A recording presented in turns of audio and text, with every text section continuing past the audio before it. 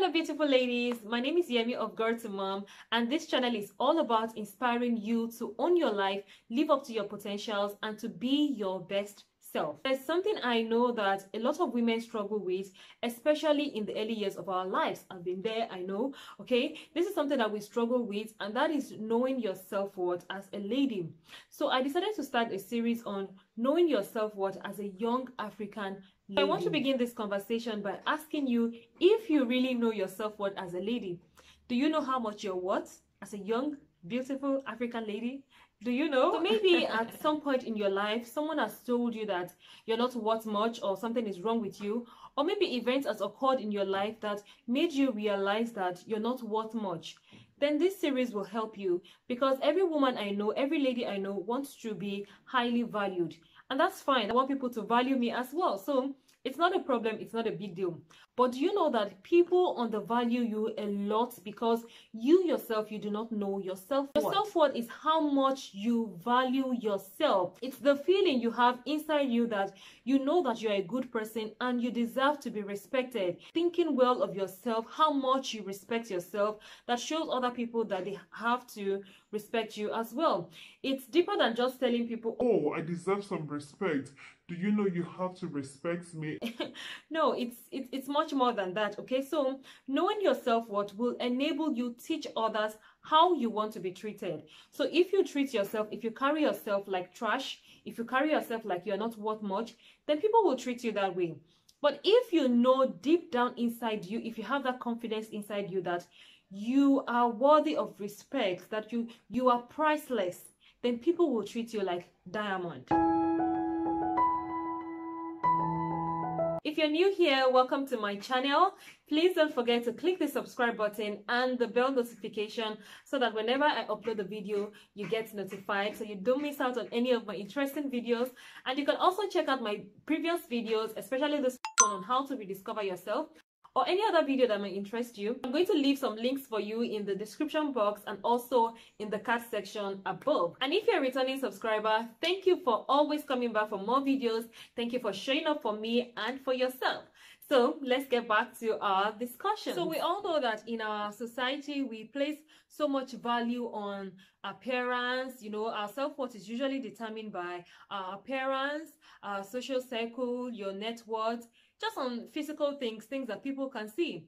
But this is not supposed to be. Your self-worth should not be based on anyone or anything. It should be determined by yourself. You are the one that is supposed to determine your self-worth.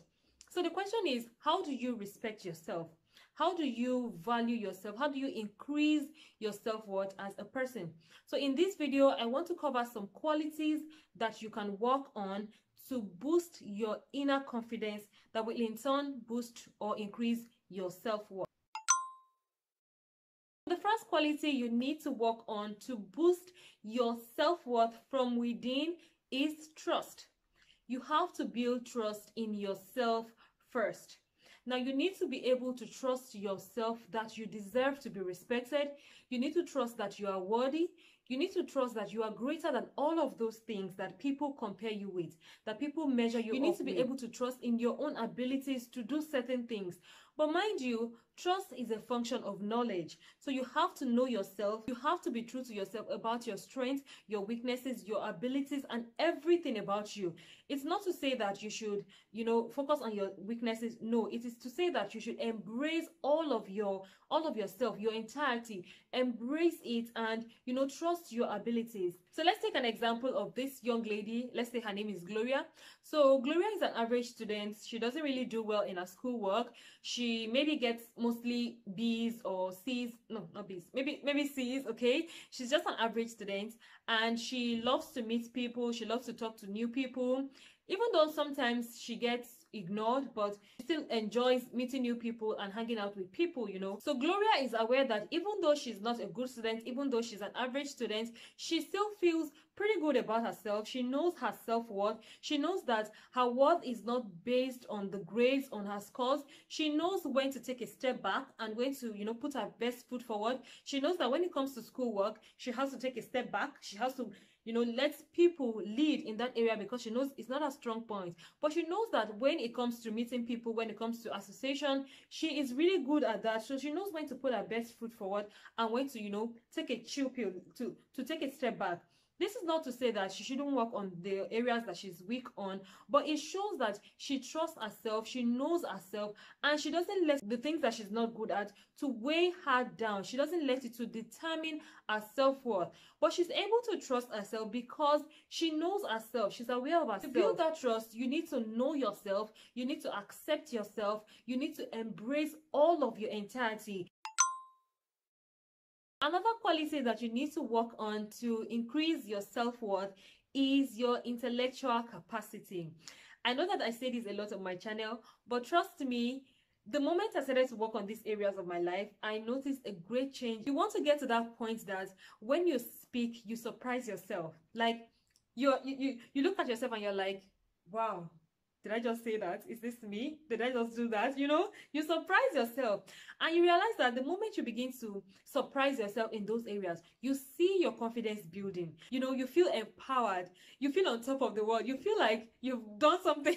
You feel like you've achieved, and somehow you begin to increase the value that you place on yourself. You begin to understand that you're more than this, you're more than all those things that they're comparing you with. I know that this part is often ignored because when you hear intellectual capacity, oh, this is such a great work, this is such a difficult task, it robs you of the fun that you're supposed to be having. But this is something that you really need to do. I know it's difficult because it takes a lot of mental space, it takes a lot of energy for you to begin to work on your intellectual capacity. But trust me, it is worth it. It is worth it at the end of the day. A lot of times we just focus so much on the appearance, the physical appearance, your external packaging, that you forget the content inside. And it is the content that will help you to boost your self-worth. It is the content that will give you that confidence. Now, I'm not saying that your physical appearance is not important. No, I'm not saying that. But when you see your content, when you see that the things inside you are beyond what you have imagined, your self-worth will naturally be increased. So speaking of physical appearance, I want to ask you guys a question. So do you think intellectual capacity, your intellectual appearance, plays a major role in increasing your self-worth, or do you think physical appearance plays the major role, or do you think it's 50-50? Let me know in the comment section. That way I'm even sure that you have watched until this point. Okay, so let me know your thoughts in the comment section. Do you think physical appearance is much more important, or intellectual appearance is much more important? I'd love to hear your thoughts on that. The third quality that you need to work on to boost your self-worth is for you to be teachable. You have to be a teachable person. Now, somehow we have come to believe that for people to value you, they have to focus on you, they have to listen to you, they have to focus on what you have to offer. And somehow this is not true, because nobody likes an arrogant person or a self-centered person. Even you do not like somebody who is self-centered, right? But it's your ability to learn, your openness to other people's perspective, your curiosity as to why people act the way they do. That is what makes you a highly valued person. Being a teachable person, being open to the world, being open to other people's perspective, it makes you a better person. And when you realize that you are growing, you're no longer in a certain level, when you realize that you have moved up, you have leveled up, somehow it increases the value that you place on you place on yourself. It boosts your self-confidence from within. You somehow realize that you are increasing your own self-worth. And it's not just about being open to receive information, but being open to anyone, people who are above you or people who are below you. It's the fact that you are not threatened by people's minds. You are not threatened by great minds, great ideas, great thinking. The fact that you are open to other people's ideas will broaden your own perspective, will grow you, will make you better, and that way increase the value that you put on yourself subconsciously. I just believe that everyone derives some level of joy when you learn something new, when you achieve something new. You derive some level of joy, and somehow it registers in your mind. And when it registers in your mind, somehow you realize that you will increase the value that you have placed on yourself, or that you are placing on yourself. So being open, being teachable, being a teachable person, not just to people who are above you, but to anyone who has, a great mind, great idea, it's another quality that you might need to work on to increase your self. So finally, I want to encourage you to look at the list of things that does not determine your self-worth, like your social media following, your bank account, your attractiveness, your job title, your grades. These things have nothing to do with how valuable or how worthy a person you are. I know it's easy for us to get caught up in chasing money, in chasing popularity, in chasing all these things that, you know, they don't really matter, especially when these are the things that are highly valued in our society. It's just messed up in our society and in our world generally. But I want you to take a step back and look deeply at the people who are highly respected in the society, who knows their self-worth. You realize that it's not really based on these things. It's not really based on these physical things. And you might also want to take time to improve these qualities in yourself so that you can in turn build the self-confidence, the self-worth that you deserve. If you enjoyed this video, don't forget to give me a thumbs up and leave me a comment below on anything you're comfortable sharing, especially on the question on whether the intellectual capacity determines your self-worth, or is it the physical appearance, or is it 50-50, okay? Don't forget to leave me a comment on that. And if you are not already subscribed, this is a good time to subscribe. It really helps my channel if you subscribe and turn on your bell notification, and also leave me a comment and a thumbs up. It really helps my channel. Next week, I'm going to upload a video on how to stay true to yourself and your values. You don't want to miss that video, so click the subscribe button and the bell notification, and I'll see you guys in my next video. Bye bye.